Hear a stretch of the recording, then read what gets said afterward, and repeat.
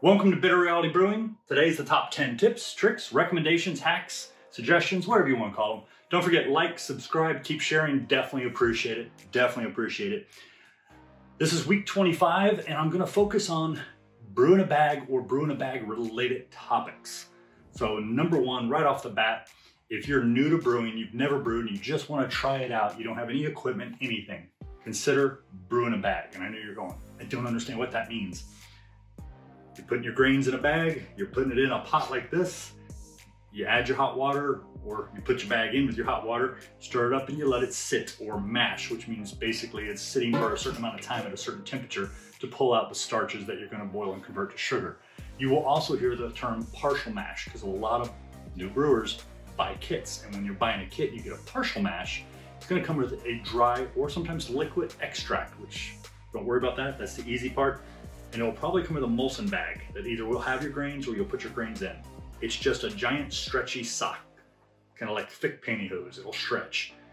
This is a one-time use thing. When you use it, and sometimes it's cut more down to size, you throw it away.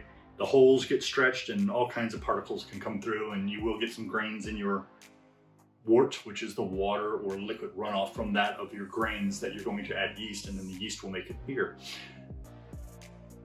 Great starter. When I first started, I did brew in a bag.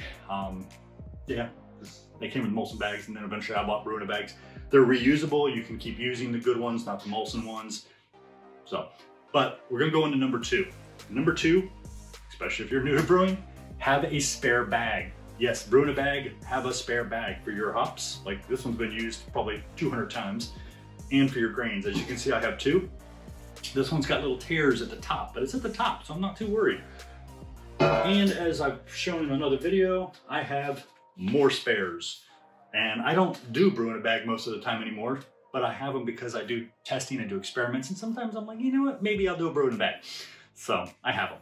Number three, brew in a bag afterwards. If you're not concerned with scorching, which means if you've got a strike temperature, which means your water is sitting at around, say, 154, and you dump your grains in and you stir it all up and you drops it down because the grains are kind of cool, and drops it down to 150, and that's your mash tip, and you cover it up and set it to the side. You don't really need a brew in a bag. You just need to put your grains in your pot. You're sitting there going, I don't understand. You just said do a brew in a bag. What you can do, and I've done this before where I only had 2 brew in a bag bags, but I was doing 4 1-gallon batches all at the same time. When it's done, you can just dump it in the bag, pick the bag up, there's your wort. Give it a little bit to drip, throw your grains away, go do your next one, and your next one, and your next one. It's a great way to do a assembly line when you're trying to test maybe certain types of grain or certain types of hop additions. You can break it down and do a bunch of, you could do 10 1-gallon batches with one bag, back to back. I know it's a little weird, but if you do a lot of experimenting, I know there's a good handful of you out there doing it, that is something you can do. And I'm gonna go back to saying no brew in a bag needed. Although I said no brew in a bag, use it afterwards. If you have a really good colander like this, and this is more for 1 gallons. I know you've got 5-gallon brew in a bag people out there going, are you insane? I can't get all my grains in there. That would take forever. You take your grains that are in here that are sitting there mashing, and when you're done, you pour it in here. If you're gonna do a little sparge, you can put a little bit of hot water over the top, rinse your grains, lift it up. If for some reason your colander, which this one's amazing, I got this I think from IKEA, and also you can get them on Amazon, which I'll leave a link down below for that. But if some of the grains slip through, repeat the process. You're essentially creating a grain bed, just like we do with all grain and the big brew systems. You're creating a grain bed to help capture and keep all the particulates from getting through and just letting the liquid run through. So yeah, you don't really need a brew in a bag if you have a good quality colander, if you want to do it that way. It's just a different way of doing it. It's not one that's better than the other. They're just different. I mean, honestly, they're different.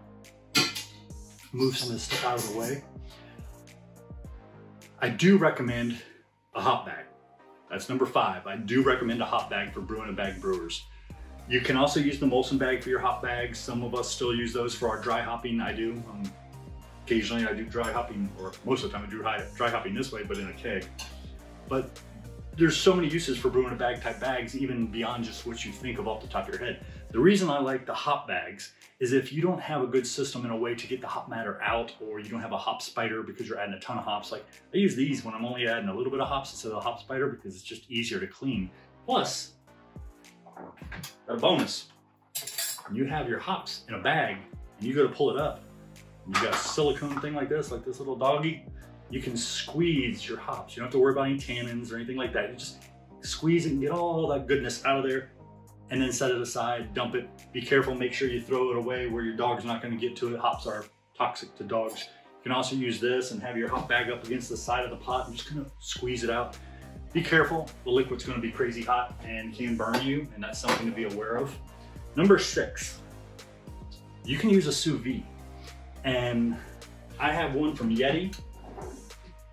I'm gonna mention David Heath Brewing for something else that I'm gonna give him some credit on. 2 things. One, he reminded me something I'd never seen, which was kind of cool.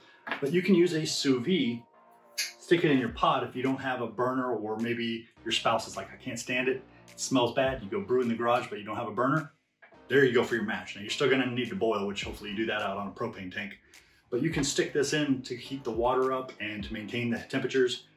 David Heath Brewing mentioned that Inkbird came out with one, which is pretty cool. I didn't know they had one out now. I like the Yedi because my first one broke after 3 uses and they immediately just replaced it. No questions, we'll just take care of you, which was awesome.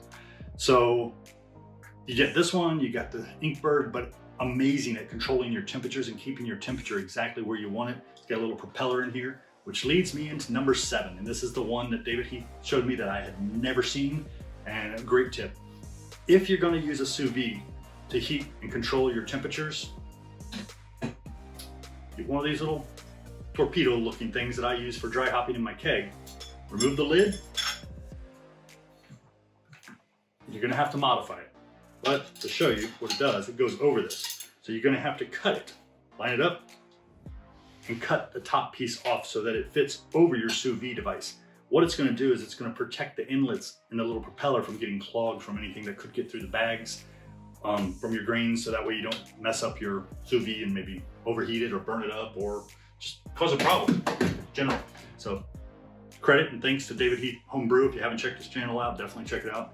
Credit there. The other one I'm gonna give him credit for, although I've used it before and I did it on my own, no one ever told me, is I had a brew in a bag one time where things kind of got scorched and I got really upset. So yeah, it's a little steamer basket. You put it in the bottom of your pot, and I use it all the time for green beans, things like that, or broccoli. It steams. Well, if you're setting this on the bottom of your pot and your bag is sitting there, it's not going to touch the bottom. So if you have to add additional heat to your pot with your bag in there and your bag's touching towards the bottom, it'll protect the bag from hitting directly on the bottom, which will keep it from burning or sticking like mine did. Mine actually scalded and stuck right to the bottom. It was quite upsetting. It's my own fault. I turned the heat up a little and walked away like an idiot, but you know, it happens. Number 9, clamps. Don't have any on me right now, but clamps are kind of cool in that my bag stays. I don't have a problem. But some people, their bag will fall in. And what you can do is you can put those little metal clamps with the silicone tabs on the end. It'll keep your bag from falling in, less problems, less worries, especially if you got a big pot and your bag is kind of like, you know, floating out there in space. You can do that too, that helps. Number 10, and I'm gonna give a bonus one here, so we're gonna go to 11. Number 10 is brew in a bag for non-brewers who don't brew in a bag. I know that sounds confusing. On my anvil, on the Grainfather, on systems like that, whenever I felt that I got some grains that actually slipped through into the actual wort, I could put this and catch some of those grains and dump it and do that. And just kind of clarify the wort a little bit. And I know a lot of people out there have mentioned that, and I know they do it. But the other option, before I realized I could do it that way, is when I had a really bad mess one time. You just take your brew in a bag or even your hot bag and stick it over where the hose is, and that way your recirculation is going through and you're catching all that excess matter. You pull it up, drip it, dump it out. That way you're gonna have a little bit clearer beer in the end. So, number 11, and this is the bonus, and this is because I know the majority of the people who do brew in a bag are small batch brewers, 1 gallon, 2 gallon, all the way up to 5, probably 6 gallon that I'm not aware of, but needless to say, chilling. I know you know this, but you may not have realized something. When you take your pot and you stick it in your sink and it's full of ice water and everything, A lot of you've heard agitate the wort. Yeah, definitely agitate the wort, because what's going to happen, or in your tub with ice and water, you're going to get that heat. It's going to help release that heat. Different spoon, don't use the same spoon. It won't probably cause a problem, but still, I usually use something different because I don't want to mix my wort with my regular water outside of it. Get that ice water moving. Get it moving. If you've ever put and I do it with when I do my yeast starters, I'll take a little pot and I'll put it in a big pot that's got ice cold water, and I'll move it over to the other side. It gets warm over there, and when I move it over to the other side, it's still cool. And then this side cools down, and I keep moving it back and forth, and it cools a little faster. But the agitation of the cold water is going to help pull that heat away, because otherwise some of the water closer to that pot's going to be warm, and some of the water above and around it is a little cooler. You want to keep that agitating. So agitate both the wort and the cold ice water around it, and you'll find that your temperatures drop considerably faster than if you either don't agitate at all or only agitate your wort. So, and that's a wrap. Thanks for joining us here at Bitter Reality Brewing. Don't forget, like, subscribe, keep sharing, definitely appreciate it. Thank you again for joining us.